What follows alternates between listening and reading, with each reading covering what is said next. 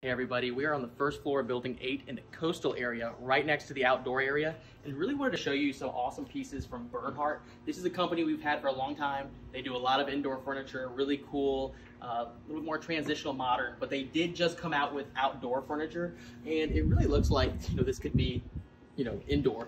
I love it. It's super soft, plush. Not that, it's sort of is kind of the vibe they have for a lot of their sofas and things for indoors. So I really like the fact that they kind of kept the same aesthetic. Really comfortable. Love the the teak that looks like it's been worn, weathered, so you don't have to worry about it graying. So love how low slung they are. Obviously we got a sofa too, and then the Chaise lounge, and love that woven. Really helps. You got the soft sort of this textured wood, and then this nice woven. So really awesome use of mixing of materials. And just to show you, how much they care about that, if you look on the back, we have the woven panels, and then the back legs actually flare out to give more of an architectural vibe. So first floor building 8, Bernhardt Outdoor. Come check it out.